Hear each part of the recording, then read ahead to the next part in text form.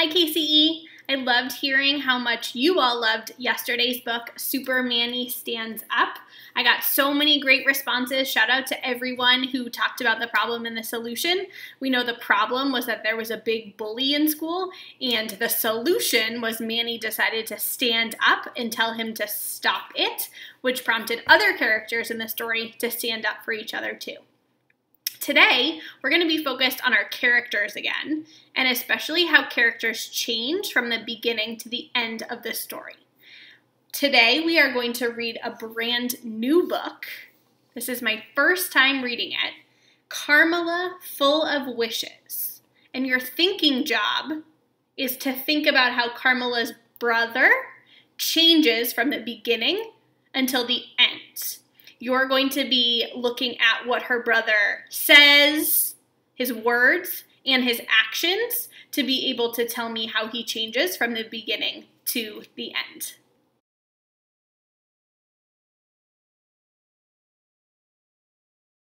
I also want to give two special shout outs before we start this book. So the first shout out goes to Xavier.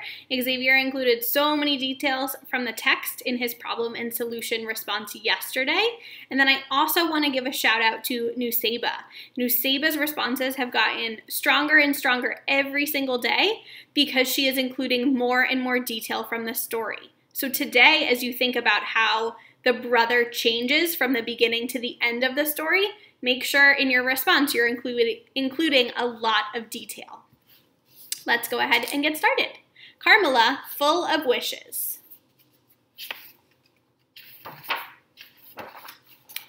Carmela scootered along the uneven dirt path, watching men stoop to work with their hands, her birthday bracelets jingling and jangling. The thick greenhouse air smelled of marigolds and overturned earth and fresh manure. Carmela knew exactly what manure was, but she didn't want to think about that. Not today.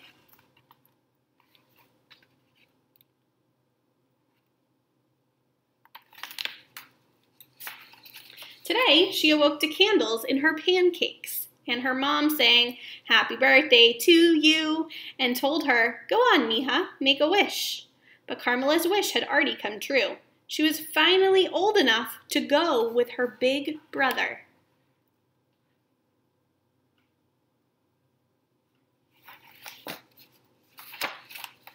Carmela followed as he cut back onto the street at Freedom Boulevard, past the crowded bus stop and fenced-off repair shop, past the old folks' home where 200 old women waved smiles, past the huge home improvement store where her dad used to stand around weekend mornings, waiting for work.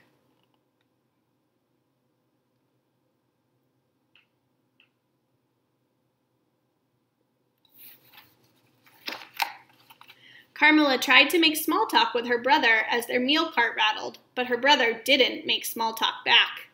He didn't want her tagging along. "Too bad," she told him with her glare.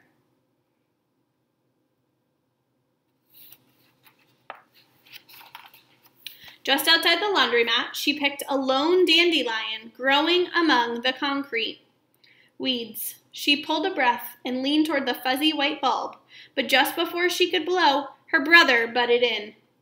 "Did you even make a wish? You're supposed to make a wish. Everyone knows that." "Of course I made a wish," she told him, but it was a lie. Carmela didn't know.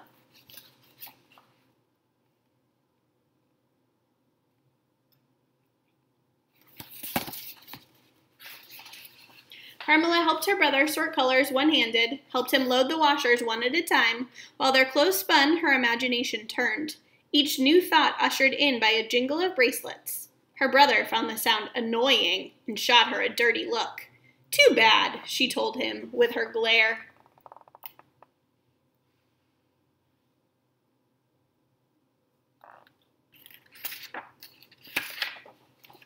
She jingled her bracelets as she rode up to Miss Maria's vegetable stand, imagining a machine built into her bedroom wall, one that would spit out anything she could think of, but mostly candies.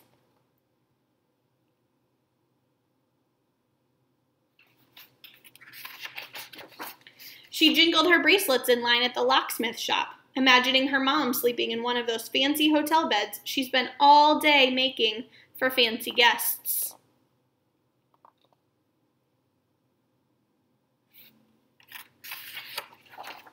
She jingled her bracelets at the bodega down the block from their old apartment building, imagining her dad getting his papers fixed so he could finally be home.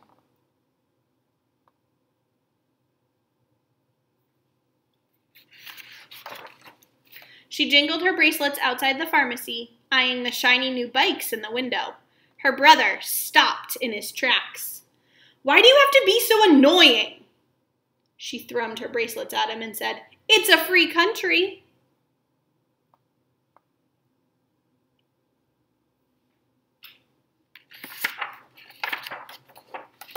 The only time she didn't reach for her bracelets was when her brother ducked into his friend's house. Carmela slumped down on the curb, silently imagining all the things she could turn him into. The slimy pink tail of a rat, a cockroach scurrying away from the light, a wheelbarrow full of manure left in the sun. She stared down at the dandelion in her hand. It seemed so much more important now that she knew it was a place to put her wishes. What if she made the wrong choice?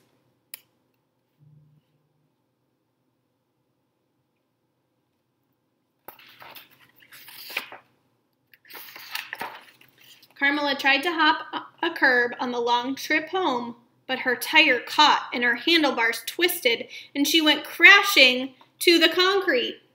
"Don't cry, don't cry, don't cry." But then she saw her dandelion crushed beside the drain. She looked up at her big brother, warm tears rolling down her cheeks. He lifted up her scooter. "You okay?" She shook her head and pointed. "My wish."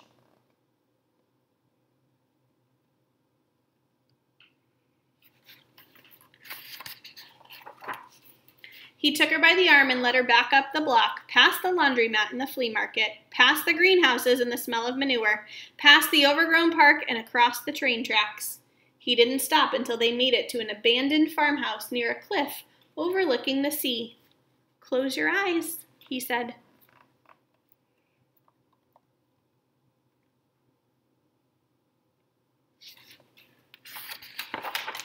Carmela closed them.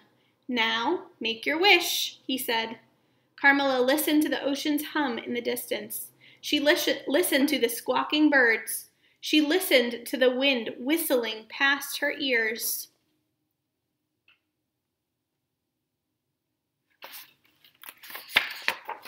Then she opened her eyes. She saw hundreds of tiny white spores lifting into the air, floating out toward the far-off surf.